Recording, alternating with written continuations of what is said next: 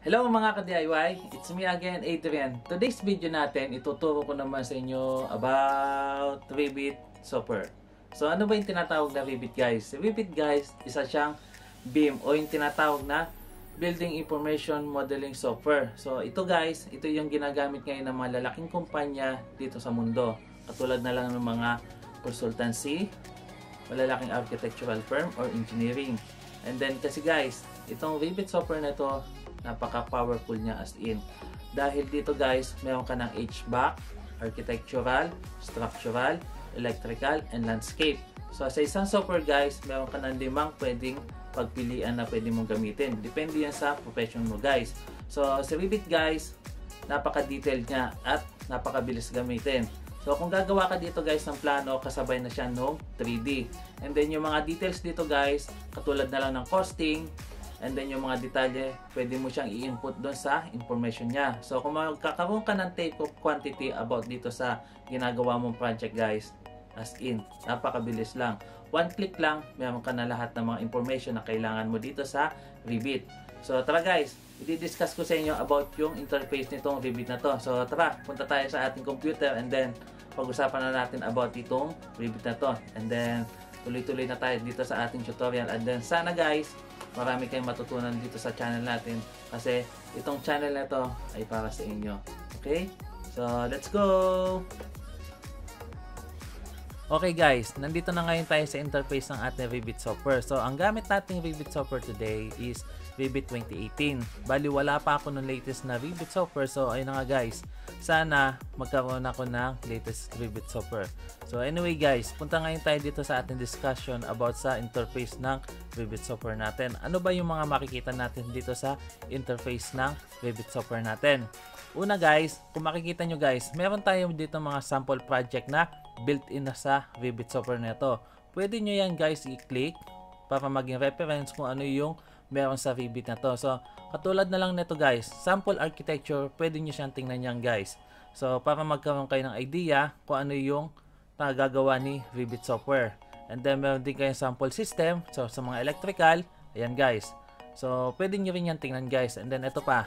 Meron pa rin kayong mga sample structure. So, ayan guys. Sa mga civil engineer, ito, structure. Sa mga electrical, ito naman guys. So, sa example naman ng architecture, sa mga architect, so ayan, kompleto na nga siya guys. So, yung sabi ko nga sa inyo guys, si Revit complete package na para sa lahat. Okay? And then, punta naman dito tayo sa families. Ito guys, example siya ng bintana na M-transom. And then, meron naman tayong sample ng architecture, katulad na lang itong table. And then, meron naman tayong sample ng structure, katulad na lang itong trusses sa roof o yung bubong natin.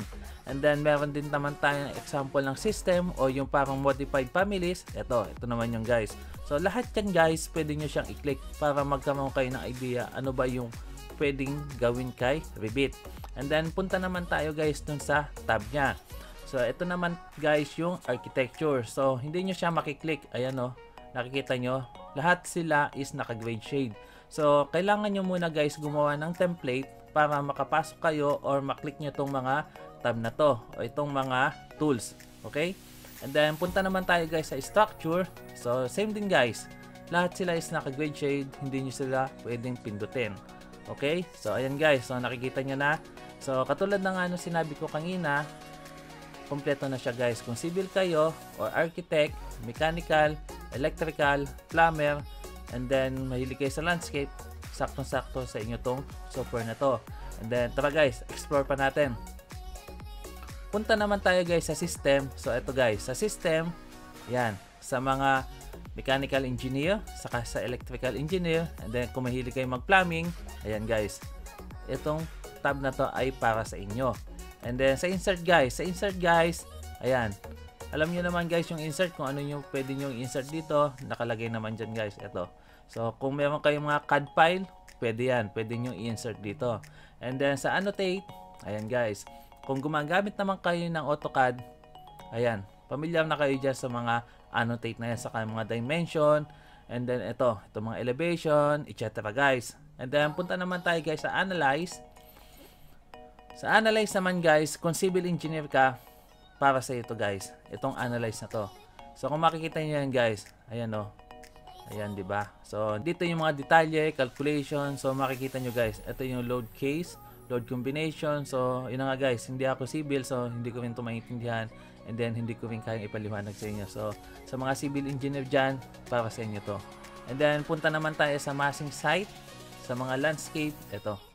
Ayan, pwede rin guys yan sa lahat. Architect, engineer. Basta meron ka idea guys sa mga landscape at kaya mong gamitin tong landscape na to, go, pasok ka lang dyan.